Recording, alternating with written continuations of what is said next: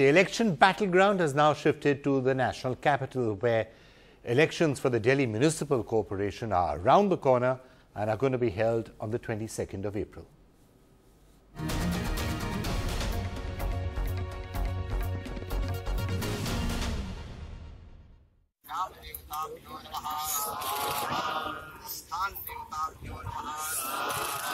Havans, big rallies and star campaigners. The bugle for Delhi civic polls has been sounded. BJP, which has ruled the Municipal Corporation of Delhi for a decade, started the campaign with a havan for 22nd April polls.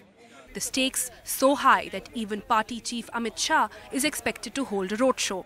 And 3 cabinet ministers have been allocated zones. जो दिल्ली की खुशियां हैं जो आम आदमी party और कांग्रेस ने छीनी है हम उसको वापस लाएंगे। अरविंद केजरीवाल ने यहाँ क्या किया है आप मुझे बताओ।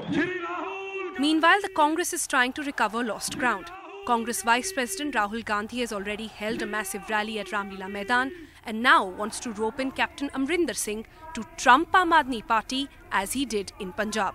कांग्रेस के सीनियर लीडर्स हैं और ज्योतिरादित्य सिंधिया हैं, सचिन पायलट हैं, इस तरह के तमाम लोगों को इन्वॉल्व किया जाएगा। For Aam Aadmi Party, it's a litmus test of their 2 years in power.